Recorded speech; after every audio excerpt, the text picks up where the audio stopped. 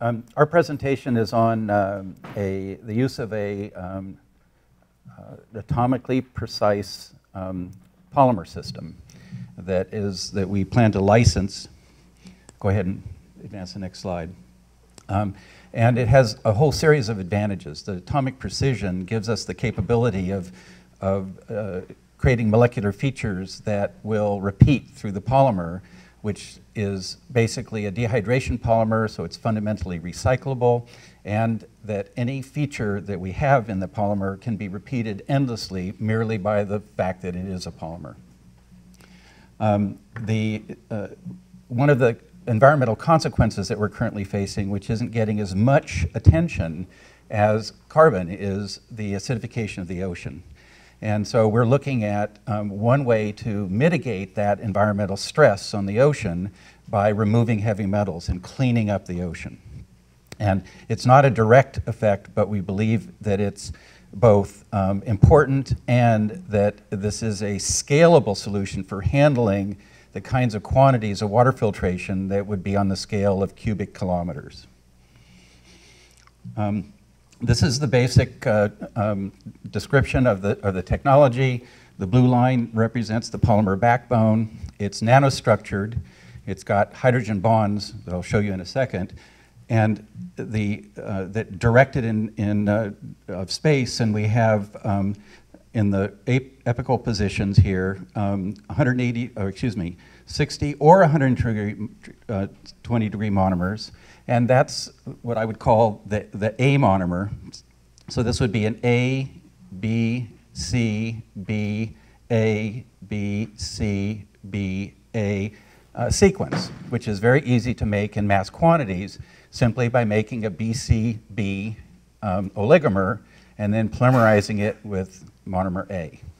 So this is done with standard kinds of existing polymerization equipment and infrastructure, so we don't have to invent the wheel, and this does not require the equivalent of a peptide synthesizer. In the middle positions here, well, let me describe this. This would be monomer B, and it has a half of a binding site. And so while the polymer is in this configuration or conformation, there's an active binding site for a heavy metal. But when you take this end and that end and you link it up with thousands and tens of thousands of other polymer strands and you stretch it, all of these bonds here hinge freely and all of this infrastructure disassembles so that our ion binding sites no longer support the ion, and it then can be removed from the polymer by mechanical force. This green monomer in the middle is what's called an inverting monomer. Can we go to the next slide? Next slide. There we go. So this is a description of the polymer system that we're going to license. And we have all of these different monomers that consist of a primary functional group, which would be a carboxylic acid, and a secondary group, which would be a hydroxy group on the acid monomer. And on the amine monomer, there's a oh, I don't have it up there. Sorry. Oh, there it is.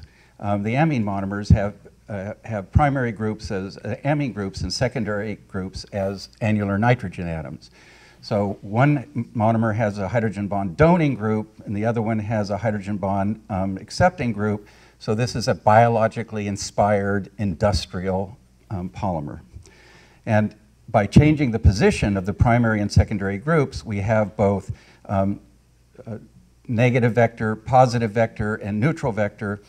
And we also have inverting monomers where the secondary groups are on opposite sides of the primary group, so that if there's a positive vector going into that monomer, you get a negative vector coming out of that monomer without having to change the monomer. Can we go back? One more. Okay. Go ahead, one forward. So this is the design for a seawater processing unit. And we're not necessarily going... Thank you. We're not necessarily going to limit ourselves to processing seawater. Seawater is our scalable application. But We can look at screening mine waste streams, for example, as an example of something that would be a smaller scale that we can then test out. And the idea is we have a chamber here that's floating on the surface, and then we have a float that's anchored to the bottom of the ocean, and this stays at a constant level, and this goes up and down, and that up and down movement activates the opening of a gate, well, actually, in this situation, the closing of the gate that's having the water flow through, and the opening of a gate there that diverts the content that's in this box into a bladder for later collection and processing. And then when that processing this has been flushed out, this gate closes, that gate opens again, and the flowing of the water allows us to collect large-scale heavy metal ions. This would then not only include toxic elements that we want to get rid of, like mercury, but it would also include collecting gold and platinum, and palladium and radium and uranium and thorium. So those would be our products that we would deliver. Next. One more up. No, excuse me, back. Two. This. So this gives us an example of how a polymer backbone can actually provide an ion binding site. Go ahead and go forward. Okay, so what do we have as challenges? One is to design binding sites of a variety of different kinds so that we can not only optimize the binding of particular metals and elements that we want to get rid of, but that when the polymer is stretched, they release easily. And we could have 10 and we could have 100 of these kinds of designs that could be put together into the polymer. We don't know what kinds of biofouling issues we might have, so that's something we need to investigate. Although the cost of this polymer is 10 times higher than many standard commercial polymers, it's in the realm of cost of things like, let's say, M5 or Teflon, and because this would be a reusable material. In other words, it could be 1,000 or 10,000 or 100,000 different cycles of stretching and relaxing and stretching and relaxing. So whatever upfront investment is amortized over a very, very long period of time. The Japanese have instituted uranium farming in the ocean, and what they do is they take these polymer-based collection systems, haul them up out of the ocean, run them through a laboratory, wash the uranium out, clean them, and then drop them back in the ocean. This particular approach allows us to do that in the ocean and leave it in the ocean. So the ship shows up, pumps out the bladder, and then goes on. Next. Okay, so reusable, the filtration process is reusable, potentially tens of thousands of cycles. We can capture and recover the metals from seawater and do environmental remediation at the exact same time. We don't know the extent of the ecological disruption caused by heavy metals, but this would give us an example of something that we could examine and study. Plus, we are looking at this as a possible disaster relief effort. So Fukushima, for example, that would release a large number of very large radioactive ions into the water, we could potentially put this kind of a system downstream of the contamination, okay, and do it. So we're thinking we need about $1 million to investigate the primary technology to verify that it works in the laboratory, and potentially $20 million to do a pilot study, and probably a couple of $1 billion to clean up the ocean over decades. This is an example of people who have looked at applications of energy collection systems in the ocean, CalWave, and so we would be one of our consulting partners. So let me stop at this point and thank the team and open it up for questions. Thank you.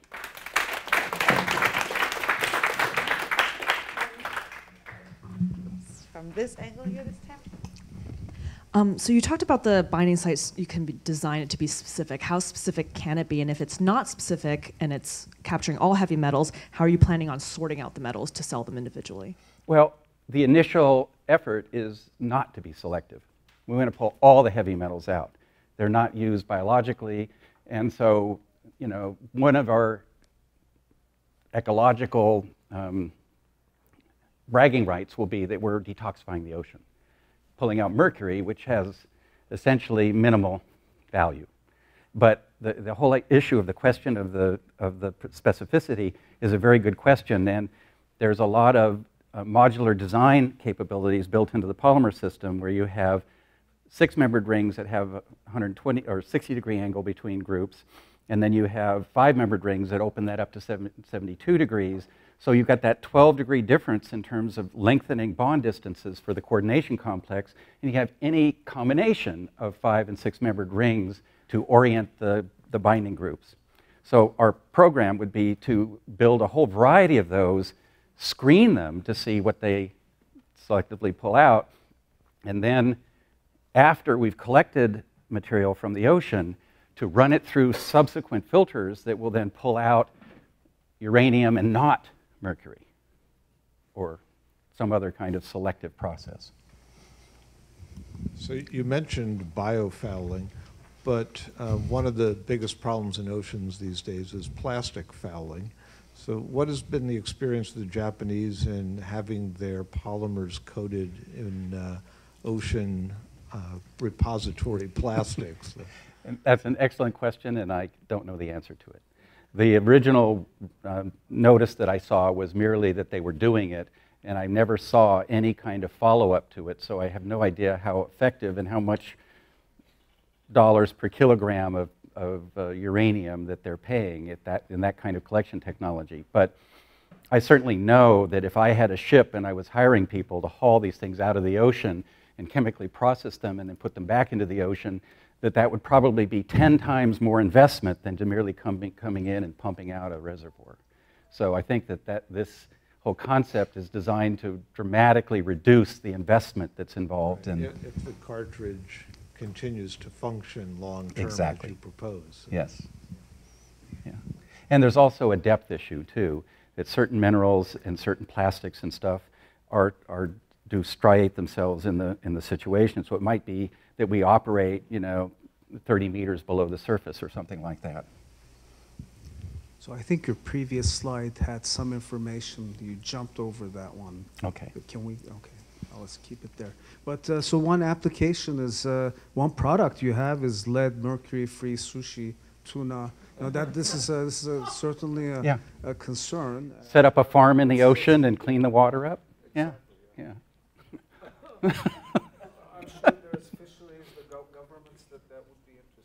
Yeah, and also, if you were harvesting gold out of the ocean, you could make a line of jewelry which would then promote the ecological, bragging rights attached to that, too. Back down to earth here. Your binding site geometries and specificities are great for a static lab environment. However, these aren't going to be in a static lab environment. They're going to be in a dynamic environment, a different ionic strength, different forces, tidal forces, and temperatures. Can you talk about what kind of variability you expect on that binding site due to this environment? Well, the fundamental polymers are Kevlar derivatives. They're aramids. They have immense chemical and temperature and solvent and pH stability. It would take, 250 to 500 degrees C and pH 12 to break them apart. So from that perspective, this is a very, very robust system. In terms of dealing with biofouling, we have no idea what it might take to figure that out. Also, these are hydrophobic polymers that are going into the ocean, and that could create pi stacking effects, and we might need to derivatize these monomers with water-soluble groups to make them so that they'll stay dispersed and have a maximum surface area. So that's part of why it would take $1 million to do the lab part of it, is we need to study all these different variables to figure out what's the ideal combination of all these potential technologies will work for us. Yeah. So, yeah, there's a couple of points. So I think that you don't want to just use hydrogen bonding. If you want to take out things like radium 2+ or things that are 3+, what you want to do is design in imidazoles, which can get protonated to stabilize systems or destabilize them. Mercury, the bad mercury is mercury 2, not mercury 0. And so you really want to, I think you want to have some in mind how you design sites into your polymer that could be selective for +2 or +3 or +1 metals. Platinum is very different. Bonding platinum that's in that environment is very different than bonding to, say, a radium or uranium or something. This is all ionic collection, so we're not dealing with any zero, metals. And it's so we have a size constraint and oxidation constraint. If this is on the surface of the ocean, it's going to be highly aerobic. And so, all the mercury will be +2. So it's an issue of whether or not we can meet the ideal bonding distance that's involved in a coordination complex for mercury. And then when we pull it apart, is it now weakened enough that the mercury will spontaneously dislocate? And if we were building, binding sites with sulfur, I would have doubts that the mercury would come off. But because we're using, sp2 oxygen and nitrogen atoms, hybridized atoms, and they're lone pairs, that's a fairly weak coordination. All right. Okay, we'll leave it at that. Thank you so much, Steve. Okay. And with that being said, thank you to all you groups for this fantastic work and those super concise presentations. I'm going to ask all the judges now to follow out Christine out of the room for deliberation. And while you're doing that, Lou has a task for everyone remaining in the room.